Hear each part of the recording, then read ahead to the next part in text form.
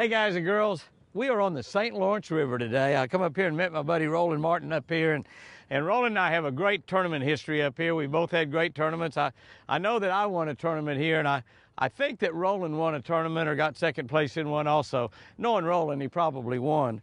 But it's a great river, a lot of smallmouth, a lot of largemouth, and we're running around here this evening just kind of hitting some potpourri stuff. You know, I'm out here by myself, and I've done some filming with Roland, and I've done some filming with Will Clute, a guide friend of ours up here that knows the area really good. Done some filming with some of my other buddies around.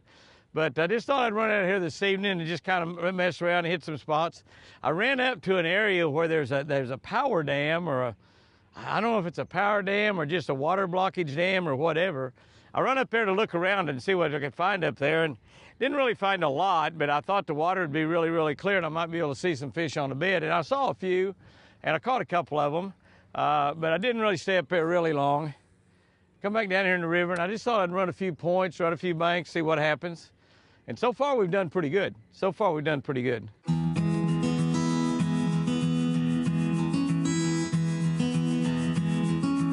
Whoa, pig. I mean a pig. I mean a pig. Look at that pig. Holy moly. Golly. Holy, look at that pig. I'm fishing the St. Lawrence River today. I've got a really strange deal here. I come up here way up this pocket, and it's dammed off. It's dammed off. I don't know what it is.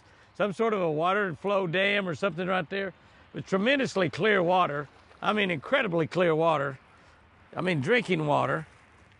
And I got to looking around the little bay here, and I saw this fish over there. So I stopped and tried to catch it, and sure enough, I caught it. Sure enough, I caught it. And that's a pig. That is a pig. Golly. Come here, pig. Come here, baby. Oh my gosh, look at that. Look at that. Look at that. Oh, look at that fish. Is that gorgeous or what? 4.5 pound largemouth, every bit of 4, maybe 5. Probably not 5, probably 4.5 pounds. Beautiful fish. This clear water. Woo! All I've got rigged up here, what I've got rigged up, I got a little 16-ounce slip sinker and a kale bin hook.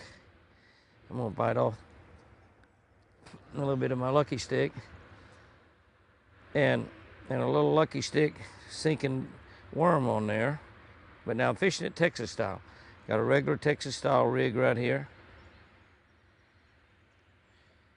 Bring it back in there and hook it in there. That worm's about busted in two. I saw a smaller fish here somewhere also, right here close by. The boat might have stopped right on it. I don't really know, but I saw a smaller fish right here. I'm gonna just kind of cast around in this area because there might be some more right here. I'm gonna sort of fan cast around a little bit, see what might happen. Might be able to get another bite or two. And there's another one right there. That's what happens when you fan cast around in the right area. Another pig. Oh, look at that size of that one. Holy moly. Look at the size of that fish. Golly. Golly, look at the size of that smallmouth in that clear water. Oh my goodness. Oh my goodness. Come here, baby. Oh, it's a little bit too big to boat flip. Look how broad they are. Good lands. Look how wide that fish is. Don't break that rod, Jimmy. Look how wide that fish is this way. Look at that. Look how wide it is. And a big belly on it. Look at that. Look at that. Power poles are worth your weight in gold when you're fishing a river like this. I don't think I can get another fish out of that. You got to have a power pole. I was going down through there and I saw that fish, and so I just stopped. I just stopped right where I saw the fish. I better get this rod out of the way. And power pole down and started fishing. And I caught the fish. And then I'm just going to stay power poled. I'm just going to make a few pitches around here. Even in this really, really clear water, let me tell you, they're very, very difficult to see. You need a good pair of Polaroid sunglasses. Of course, I've got Jimmy Houston sunglasses by Solar Bat. They're very, very good. They only cost about 20 bucks a pair, but they've got the just as good a lenses in them as you get in a $100 and $200 pair of sunglasses. And it's just an absolute necessity when you're fishing this clear water up here, where you could just get a little glimpse of a fish. All you got to do. You don't have to really see them real good. You just need to get a little glimpse of them. We'll fish around in here and see what happens. I'm just going to leave it set here, and I'm going to fish all the way around the boat. You know, generally there's more fish in an area than what you think there are. So there's probably, I only have seen that one fish. It's the only fish I've seen. Well, I've seen two on the end of my pole. So I'm just going to sit here and cast a little bit, not move the boat. That's a smallmouth. I don't know, over the years I've caught so many fish around these locks and dams. It's amazing. If you get a lake that's got Kentucky bass in it, there's usually a lot of spots around these. And I've also caught a lot of big largemouth. And of course, obviously, if you got smallmouth like you do up here, gonna be smallmouth around them. Kind of a small one there. Wasn't really the one we was looking for, but the way I look at it, it's better not getting a bite. I'll run into the wall then. That's a big piece of tubing right there.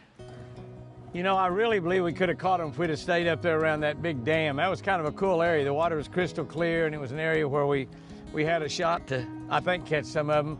I saw those in there, and we caught a couple, but we just decided to leave it. It was a long way from where we were fishing from. And come back down here, down the river, and found a good bank. And now we got a little point right here. We're gonna hit this little point, see what we can do on it. That's a bass. Pretty nice one. I thought it was a bluegill. I'm a good fisherman on a... What is, I mean, it's a nice bass. Wow! Yeah, he got in the air. Oh my goodness. Oh my goodness. That's a good one. I thought it was a bluegill. God, look at that fish. That's a big fish. That's a big fish. Come in this boat with me, big fish. Oh, come over here. Woo, look at that one. Will you look at that one? That's what I'm talking about. My goodness. That's as big as that one I caught up here by that dam. Should have probably stayed in there and fished by that dam a little bit longer. That was quite a few fish here, I think. Oh, man, look at that fish. That's a big old smallmouth right there. I mean, a big smallmouth. Golly, it's a pretty fish. Come on, baby. I gotta retie. I gotta retie. After you catch a big old fish like that, you need to retie. Power pole's down. Woo! Ah. It made me nervous. Got me shaking a little bit there. Line's not too bad, but it is frayed. It's afraid not. It's what it is, afraid not. What are you afraid of? I'm afraid of getting broken. Cut off about 6 or 8 inches. Cut that knot off of there.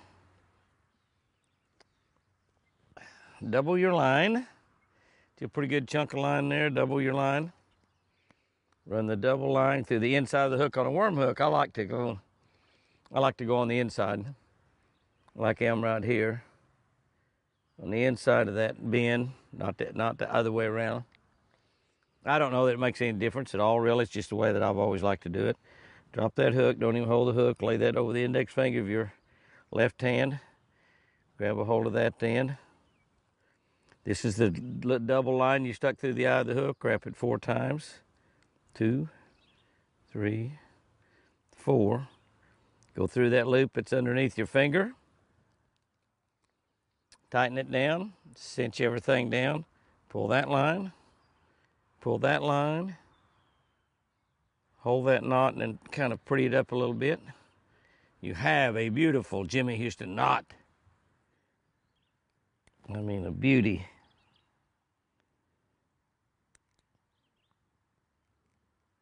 Cut it off nice and close. Pure 100% knot. Yeah, come here, baby.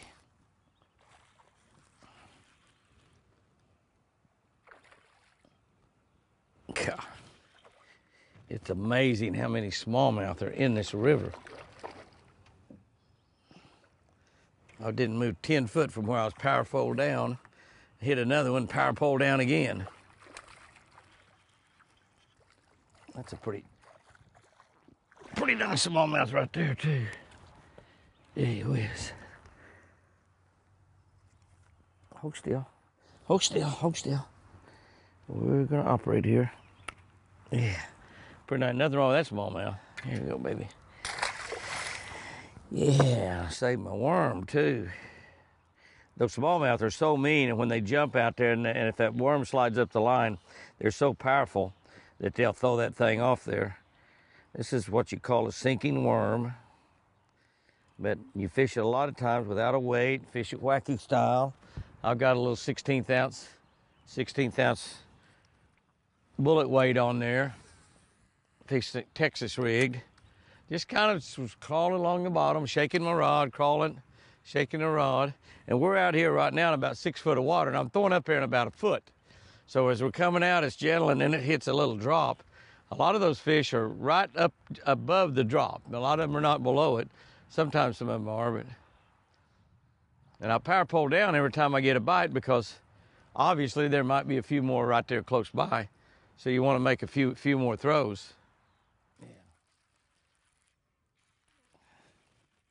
That's not a bluegill. That's not a bluegill. Not a whole lot bigger. I don't know. It's not too bad. You're catching too many big ones, Jimmy.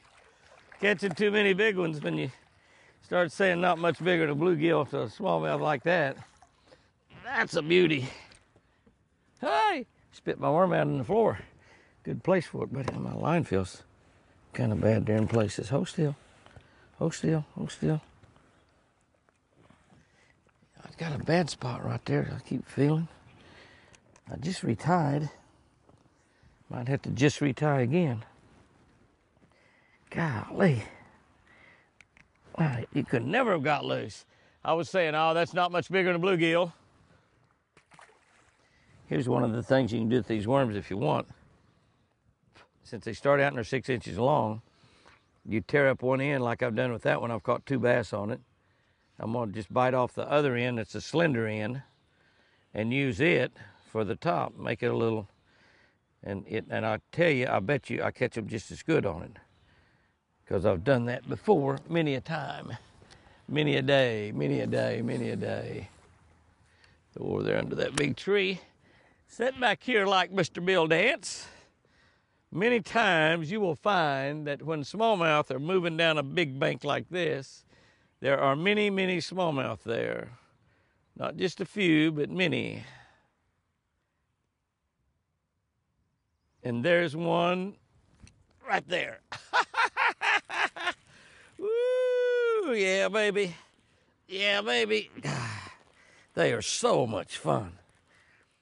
Oh, God, that might be a big one. It's coming up, coming up, coming up. I thought he's getting ready to jump. God, it's a good fish. Oh, it's a good fish. Oh, that's a good fish. Come here, baby.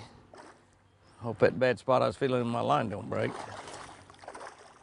I might not have any more hooks and sinkers. Oh, yeah.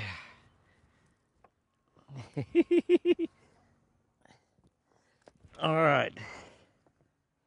My buddy Willie Dance, you should be proud of me.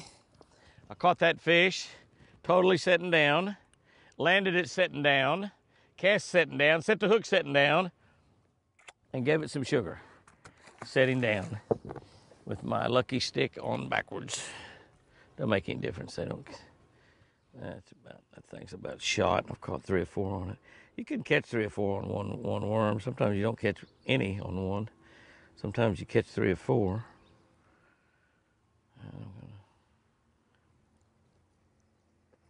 Make it just a little shorter. We're going to go a little shorter and see what happens. I don't think it makes a whole lot of difference to those fish. They just see that thing going along down there and think, woo-hoo-hoo, there's something good to eat. I'm power pole down, so I'm going to throw right up there to the end of that tree. I threw under it that last time. I'm going to throw it to the end of that tree. See what happens.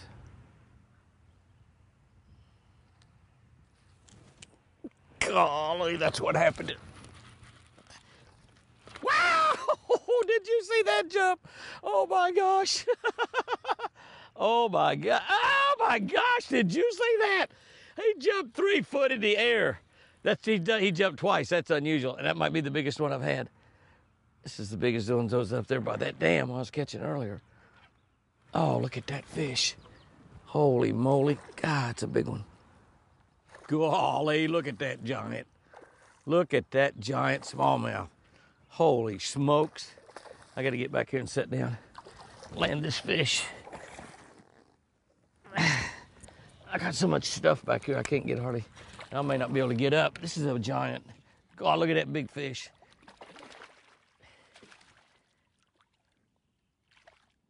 I had my hand in its mouth and it tore loose. I had my hand in its mouth and it tore loose. Isn't that something? That's a giant fish. Ah, it's a giant fish. Oh, it's a giant fish. Holy cow, look at the size of that smallmouth. Look at that. That's way over 5 pounds. If I can, I'm not sure I can get back up. That is way, way over 5 pounds.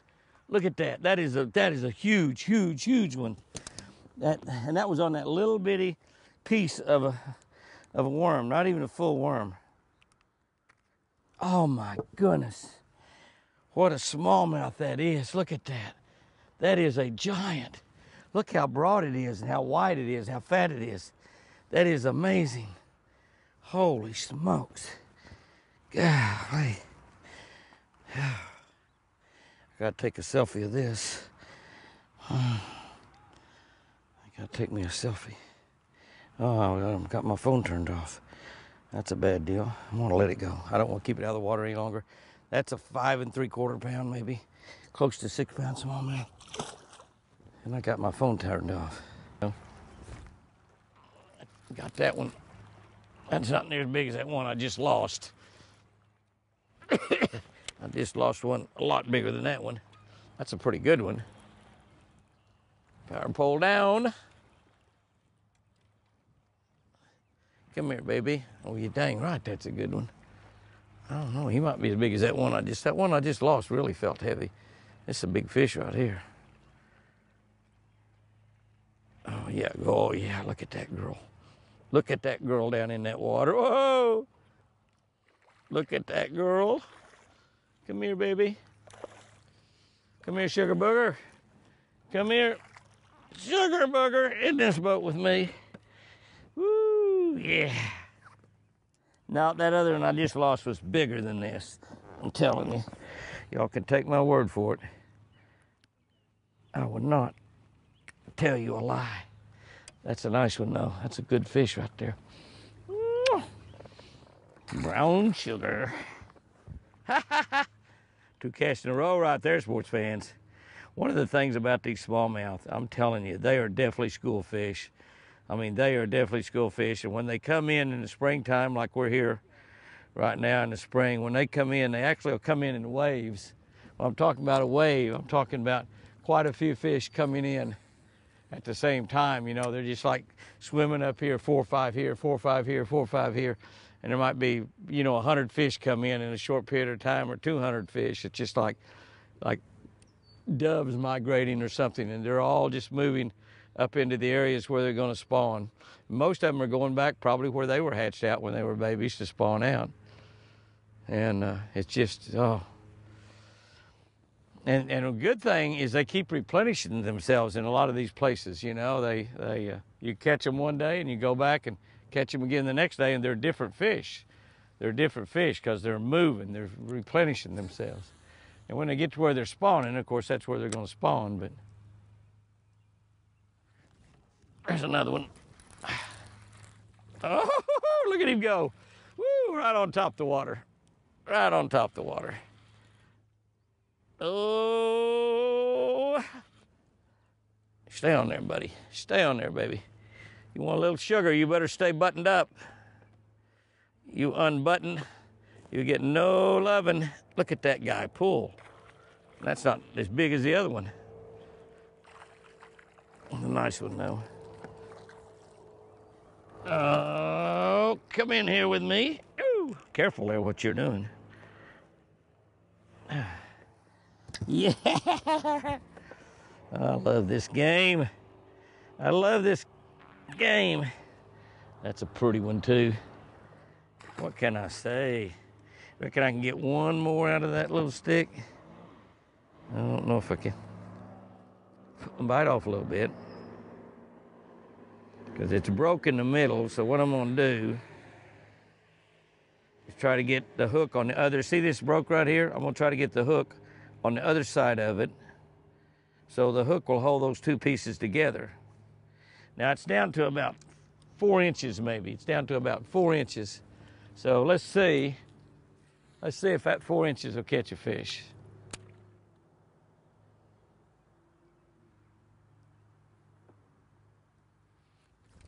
Yep. Woo! Yep, it'll catch one. Oh. I don't need it. Oh. 6-inch bait or a 5-inch bait. I need a 4-inch bait. I do a lot of work with 4 inches. Ooh, that's a nice one. God, it's another nice one. Oh, still got a little bit of worm life. I might be able to do it again if that doesn't flip it off. Oh, that's a nice one. Whoa. Come here, baby. Come here, baby. Get around there just right. Jump in this boat with me. Oh, come here, come here, come here, come here, come here. Come here, come here, come here, come here. Goodness, look at that fish. That fish been caught before. Look up here. I mean, he's been caught pretty good, as a matter of fact. That's not me. That's been quite a while ago. It's kind of almost down to the bone. Somebody, I don't know what they hooked him with, but he's still ready to bite again. Okay. Golly. Oh, man, I'm telling you, it's amazing. When we found them today, we found them and they've been big. That's another big one. They've been big. Oh, get in this boat. Golly. Is that sweet or is that sweet? Oh, good, man. Ah, guys and girls, go up north and catch smallmouth. If you get the opportunity, go to the St. Lawrence River. My buddy up here, Will Fluke, guides on this river right here. Lake Ontario, the Seneca, Cayuga, New York, Lake St. Clair in Detroit, Lake Champlain, Winnipesaukee. These fish are special, and there's a lot of them. And remember, guys and girls, I love them. I sure do love you.